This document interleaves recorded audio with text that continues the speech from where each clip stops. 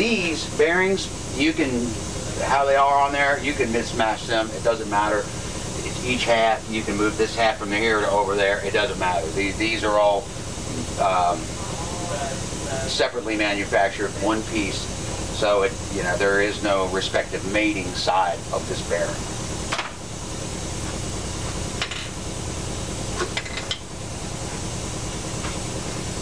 Index point.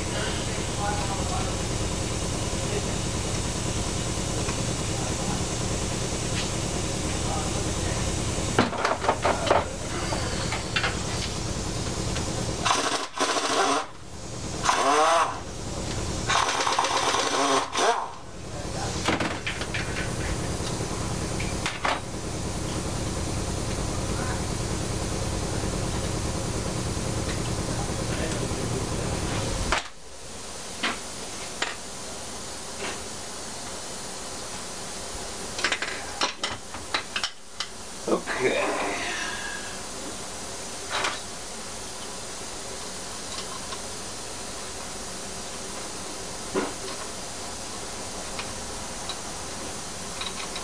Okay, now that we got all those out, we're going to go through and clean all these, and in another segment I'm going to show you inspecting a rod, make sure your rod's good. A lot of times these will go out, the motor leans out. It leans out, this is your first point of contact with the air. This will be the spot that goes bad first on your crank and on your rod. If you're lucky you don't take the crank out. Oh.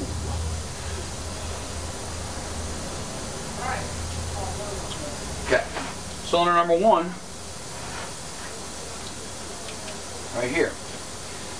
This is the one that had the Johnson Evinrude factory part.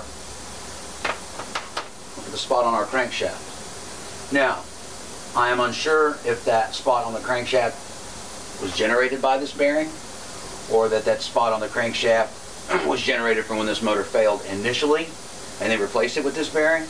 However, this crankshaft is bad.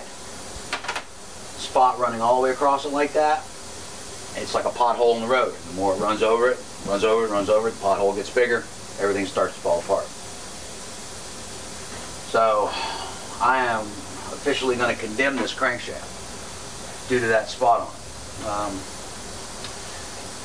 Crankshafts do get very expensive, very, very pricey. And that's all incorporated into, you know, building one of these motors. You can't, as I said before, leave anything to chance when the safety of your family and your guests come into play, and yourself for that matter.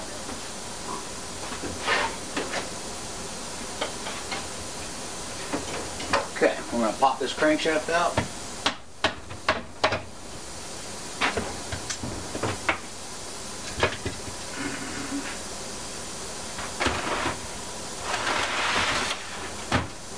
Now that we have that out, there's our block. Let's take a good look at it.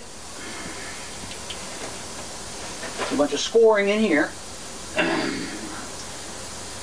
Also, cylinder number 1, the one side that had the aftermarket bearing in it. So what it tells me is the first time this motor blew up, it leaned out because the first point of contact with the air is this. Dried this bearing out.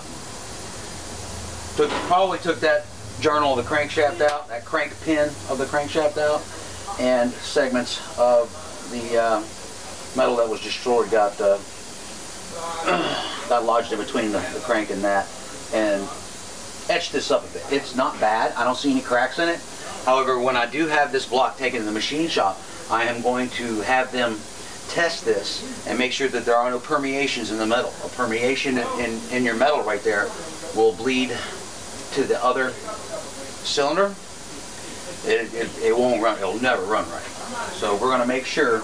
We're going to have them. They put dye in here, and then they check the other side to see if the dye has come through. Pretty simple way of doing it, but it works. Okay, the rest of this thing looks really good.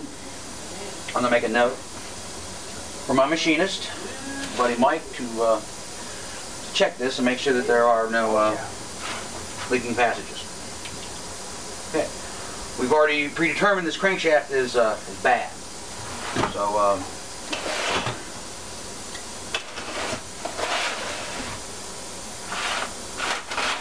gonna take a look, see what the rest of it looks like. I'm using my vise as a tripod right now. I have a crankshaft that I stick in here, and I can stand this, or a drive shaft that I stick in here, and I can stand this crankshaft up and inspect it. But I'm using my vise as a tripod right now, so there will be no doing that.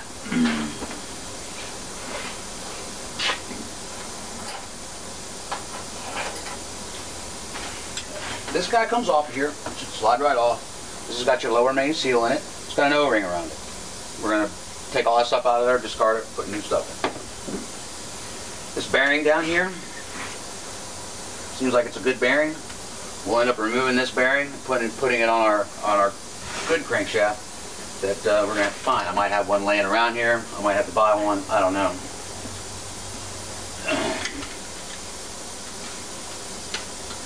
This seal will come off. Go in the trash can. Check our mains out. There's a keeper pin on the mains. And they split. And then your bearing will come out. These bearings, just like the rod bearings, you can mix and match them, doesn't matter. These, however, not the case.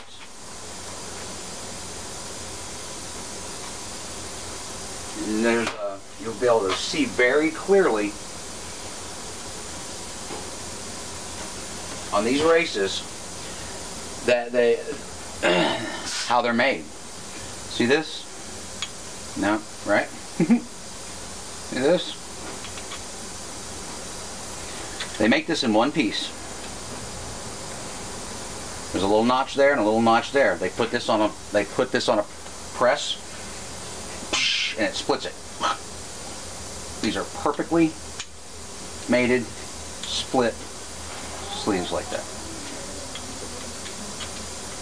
In a not so exaggerated fashion, that's exactly how the connecting rods are.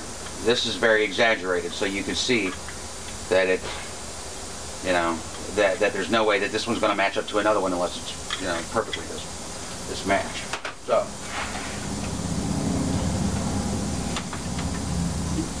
take that keeper ring out of there. Put that back around that guy. Put it away. This other one will do the same thing.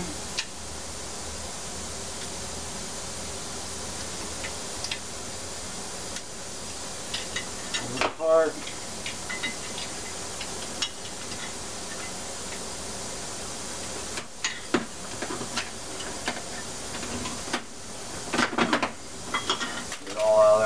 Hands on it. We're going to inspect each one of these very closely before we reassemble it. I don't see any initial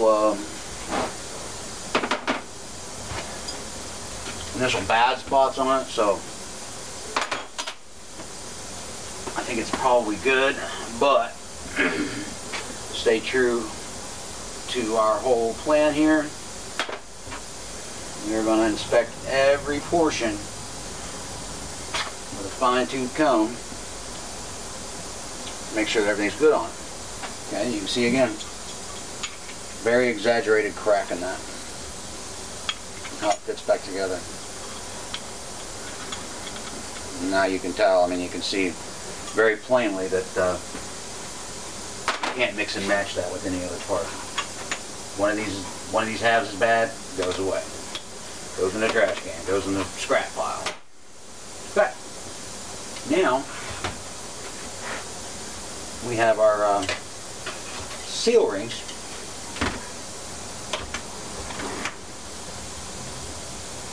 These are just like a piston ring. They go on the crankshaft. It closes it together like that. It seals each cylinder off from each other. Unlike a four-stroke motor where it all rides in the same air, in the same cavity in the bottom of the oil pan, this all of every one of your strokes, as your intake is pulled through there, they're all operating on a different at a different point, obviously. All the air is drawn past here, but each one has got to stay separated because due to it's a two-stroke.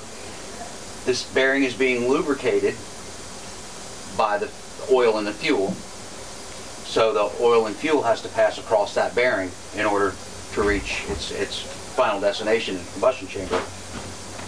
Therefore, these are all sealed off from each other.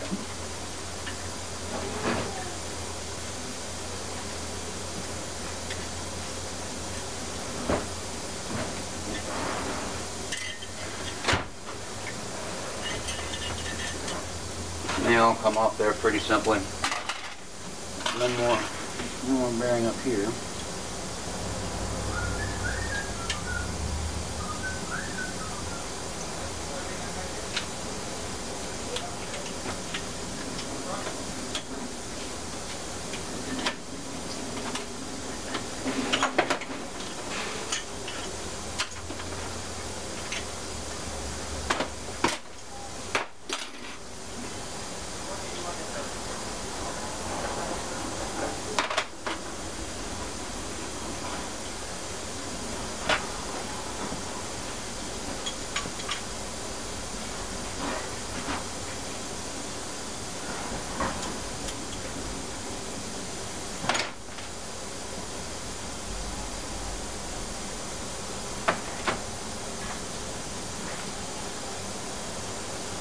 Okay, so stand this guy up and get the rest of these rings off here.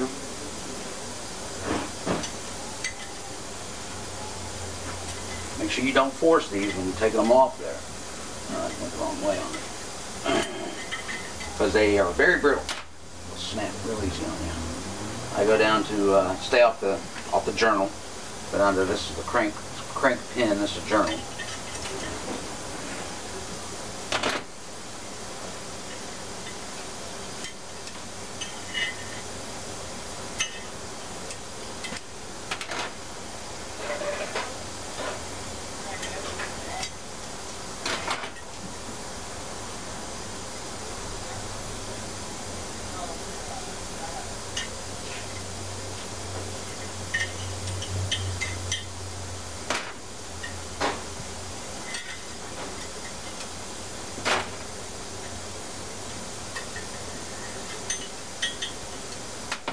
Okay, there we go. Now, sadly, the crank's got one bad spot in it, so it's going to go in a scrap pile. There's a place that redoes them. Might send it off to them, have them send us another one